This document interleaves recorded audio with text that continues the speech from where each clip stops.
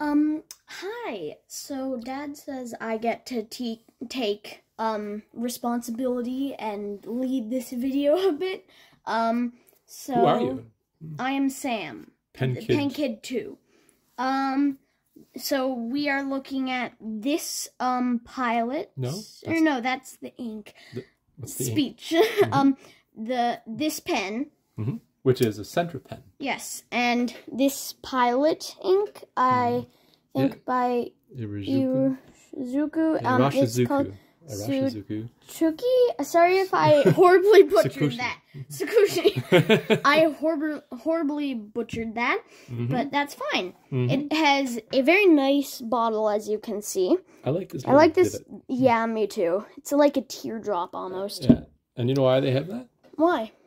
Because when the ink is really low, you can still get your nib into that little divot and get the last bit of ink in it. Yeah. Or put a syringe into that little divot and it sucks up ink. It's a real clever solution. And it looks pretty. So we're going to do what? I think we should start off with an ink swatch.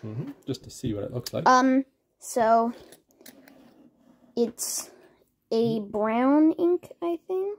Looks brown, doesn't it? I just failed to put the swatch in. Oh, you got good ink there. Maybe it's a red, just looking at the inside of the cap. Almost a browny red color. Very nice. Can you see it again? It is a very nice. It is kind of on camera. It shows up a bit more brown than the that's pretty true. Does. That's pretty true. There's kind of a red cast to that I like, you know? Yeah, there's a slight earthiness. It reminds me of the dirt of PEI, which is the place where we live, according to the channel name. But our soil is very red. It's redder than that. Yeah, but it's kind of similar to that. You know why our soil is red? Because sandstone. Yes, what's in the sandstone? What's it called? Copper, I want to say? No. Iron oxide. Iron oxide. And it rusts and turns the soil red. For some reason I thought copper, but then our soil would be green. Actually, that's true. Copper does turn green. So wait, let's put this on first. Display the pen first. Yeah, we'll do a video on the pen afterwards. Sleek pen, nice. We'll go into more detail in that detail. It's a center pen. It is a twist cap. Nice nib. We'll go into more detail in the video, but right now, too many hands here. Yes. It's a fairly simple pen. It is a piston filler. Let's just focus. Yeah, piston filler. Can't focus. So yeah, it's pretty simple piston filler. So you dip it in. We're gonna dip it in. Get the nib right in there. Here. Twist it up. Now twist it down. And twist it up again. Are we getting the fill? Not currently. Oh, wait, you don't really have... You got to get the nib in there. And okay. So it's kind of hard to see. But yeah, as that comes down, right, it causes a vacuum. Which then... Right. It'll try to suck air in, along with ink. Okay, there we go. I'm going to give you this to wipe that off. Ooh. This is a bit of a messy video. I don't really know what I'm doing that much when it comes to pens, but I am doing my best. So, it's sort of, ooh, very nice. The pen hasn't been used in a little while. Focus. Can I see it? Can you write your name? I've kind of ran out of room on the page, I'll but... flip you over a sheet. You know, I probably can sign my name. Oh, that's a pretty color. Can I try it? Yeah. So yeah, it's so iroshizuku, and it is just no, tsukushi. Tsukushi. Tsukushi. We're both terrible at pronouncing things. We are butchering it. We're butchering it. But anyway, it's a beautiful ink. And that's very nice, isn't it? So what you see is it looks like a nice intense color. I have horrible handwriting. Isn't it? Right? And I like kind of burgundy red inks, and this is kind of a brown, but it also has a nice bit of red to it, which I really like. It's pleasant. And the quick brown fox jumps over the lazy dog. Looks nice. And this pen writes very well. It has pretty good smooth line variation. Oh, yeah. Actually, that's really good line variation. It writes smooth, and if we take a look here, it doesn't break. The feed keeps up. Yeah. It broke just a bit there. Yeah, that wasn't the ink's fault. But that wasn't the ink's fault or the pen's fault. I just kind of didn't.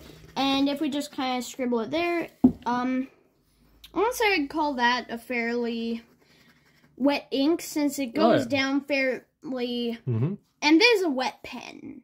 It goes down fairly thick, but the ink's fairly wet. Do you like the color? It smudges away a lot.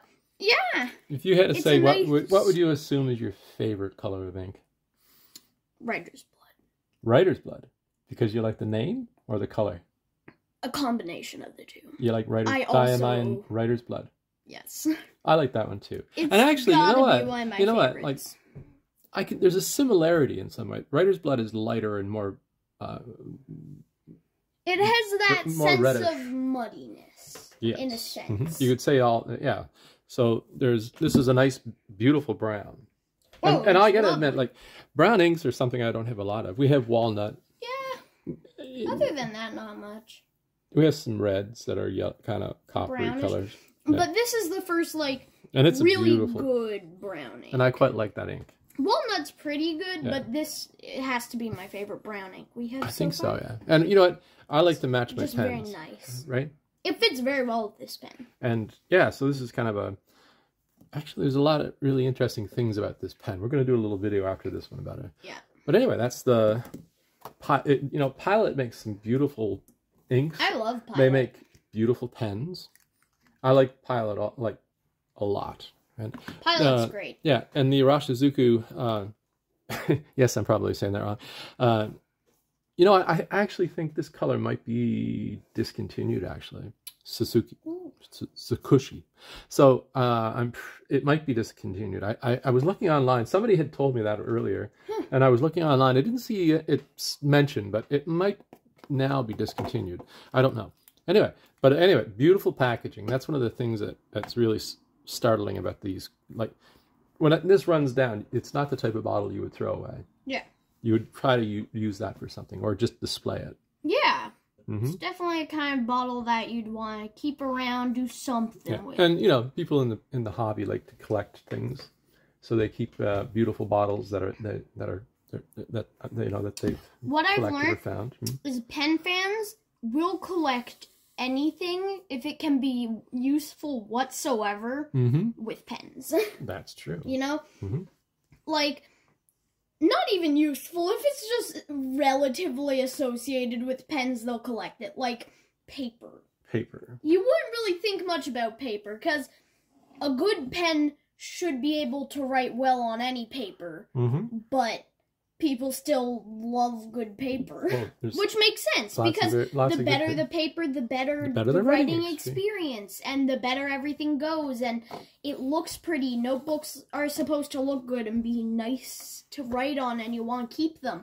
Which, yeah, it's a lot of nuance in the hobby. One thing I liked about the bottles, even though it's a narrow bottle, it's actually really stable. I've noticed that about these bottles. Like, sometimes you'll have a bottle and you're like, and I'm always kind of worried that it might tip. Like, even like the Noodler's bottles, they're kind of, square, but they're quite tall. And I'm often worried that I'll knock one over. And this kind of bottle has so much glass at the bottom, I don't think I could. It has a really good base.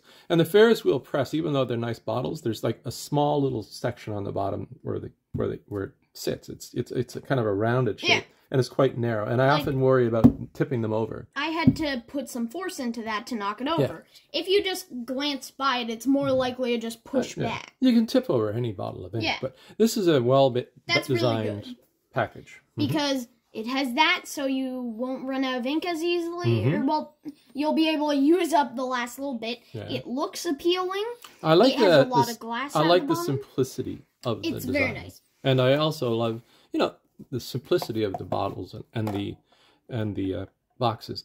Like sometimes things can be overly designed. Yeah, I definitely agree. There's a minimalist quality to this. That's yes. Quite nice. Honestly, I love bottles. It's a weird thing, but I'm a huge fantasy nerd and sucker for that kind of thing. So like potion bottles and that kind of stuff, I'm really interested in. Just like how bottles and things can look. So maybe, like this kind of thing. Maybe I'll give you a couple empty bottles sometime. I would love that. Yeah, but like that kind of maybe thing somebody is really interesting. Maybe we can get you a couple empty bottles somewhere. Bottles are nice. I'll ask around. People are always having bottles, so I'll get you some for your cosplay. I love bottles. All right. So anyway, I think that's wrapping it up for the video. Yeah. What are you gonna say? Have a nice day, everyone. Like, subscribe. Recommend stuff to us in the comments. Just take a chat. What do people do with their bottles? Do they display them? Do they put things in them? Do they throw them away? New inks in them? Oh, interesting. Like, I don't know. Tell us what you do with your bottles. Do you mix your own inks? Some people do blend inks. Yeah. And some people make their own pens. Like I heard there's a guy on PEI who made his own wooden pens. Yeah. I saw an article about it. Yeah, people can do it. So anyway, thanks a lot. Yeah, have a great day, everyone. Bye-bye. Bye-bye.